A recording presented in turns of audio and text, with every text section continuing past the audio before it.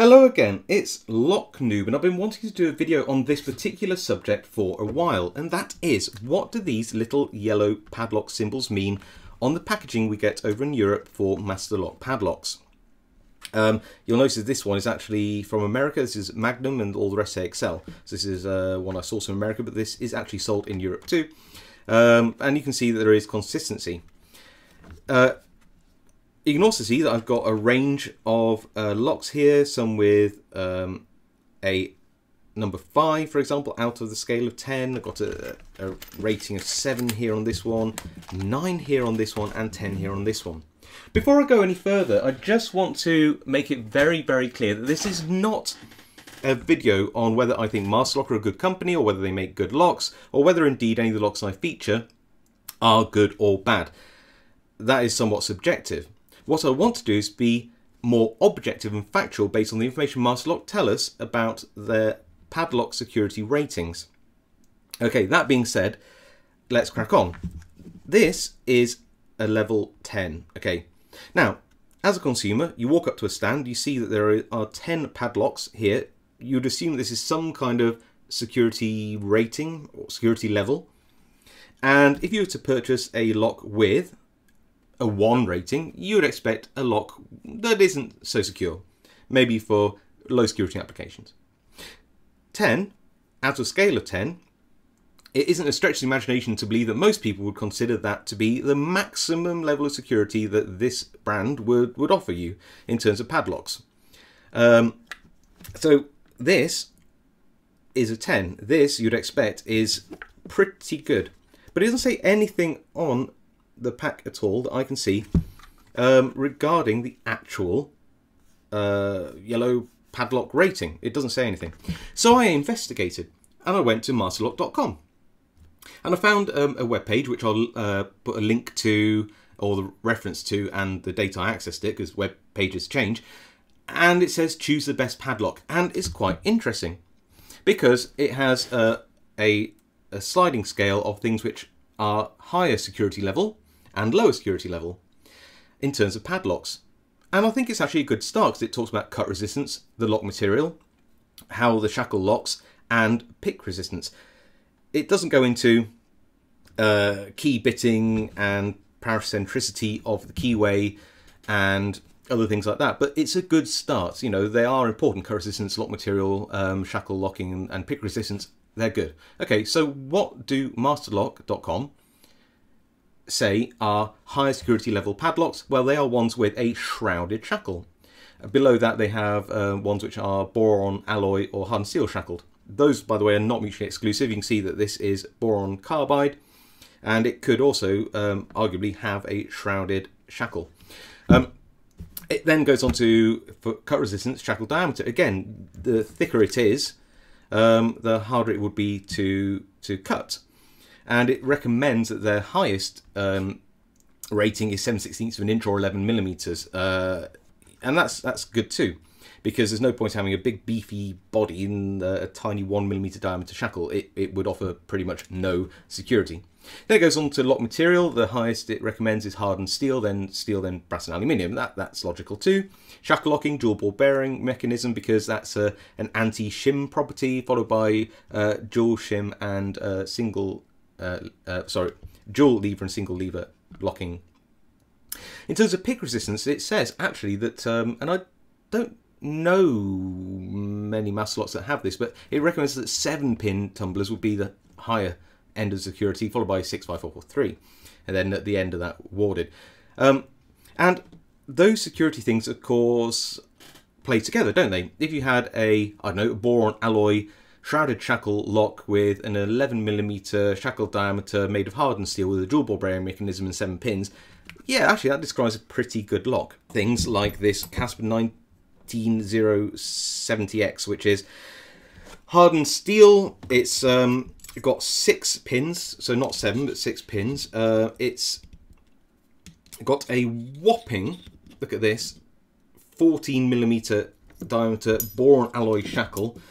I said full hardened steel body, and it's a real beast. Okay, those security levels also may be relating to something like this Federal 730p, which has a slightly thinner 11mm shackle, hardened steel body, shrouded shackle again. It's got 6-pin lock, etc, etc. And both of these also have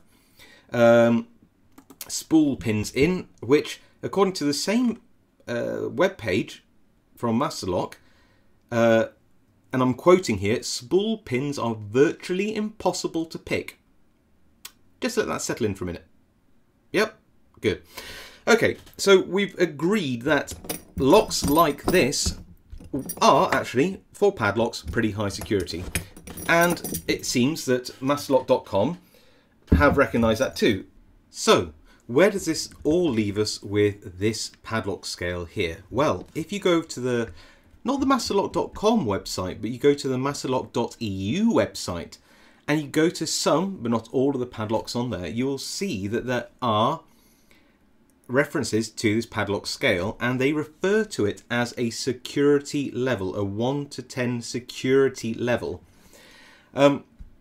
And you start out down the bottom of the scale with basic security. I'll link to an example with a date again.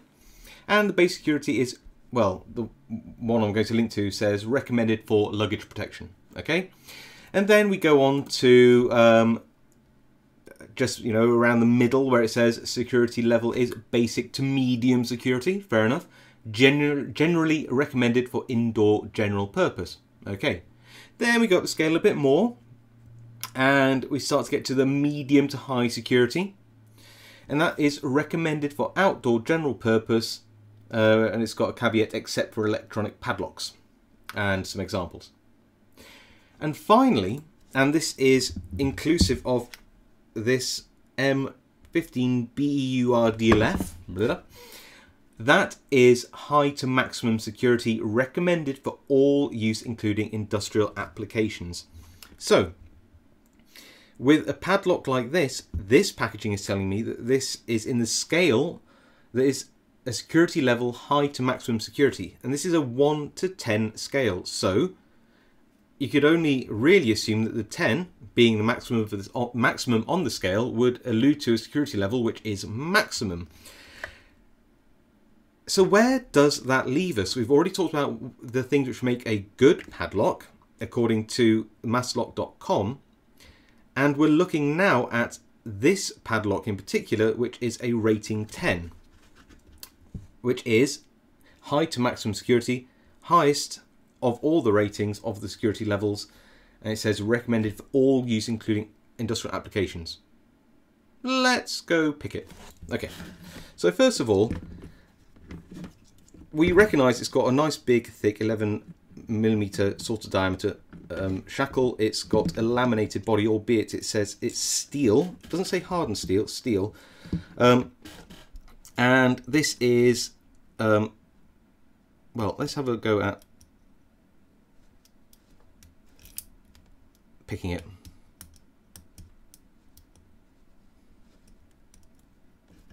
And we're open. Okay, so isn't that interesting? This is a maximum security padlock, yet I picked it very quickly, and that is a level 10. We have things like the Masterlock 3,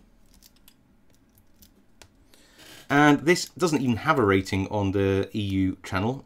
It's, you know, not particularly high security padlock. It's not expected to be. It's you know, a good value, has its applications, but you know, it's not going to be anywhere considered a high security lock. And I'm willing to think that maybe this, and this is brand new by the way, this doesn't have great bitting. It actually has reasonable bitting, or that it's a one-off. I haven't got many of these, but I've got other padlocks. I've got this particular one, which is one of the Masterlock